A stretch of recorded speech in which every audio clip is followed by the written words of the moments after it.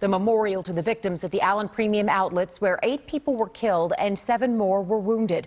Kennedi Walker joins us now from the mall with our top story at 11. Kennedi.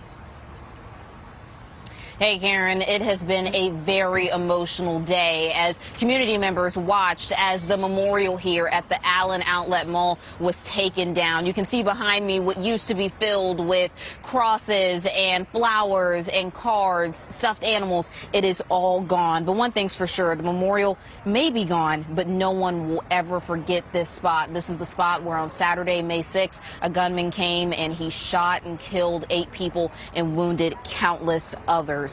Over the last week, hundreds stopped by to pay their respects. They left flowers and cards, or they just sat in silence and reflected on this tragedy. Volunteers told me that the city will distribute the crosses and cards to the families of those victims, and they're hoping that the healing process can begin. And it's just been a really great community effort. It's been the best of times and the worst of times for my eyesight. The best seeing our community come together and saying, how can I help? The worst seeing our community cry together. And so it's a healing. This morning is where the healing process begins.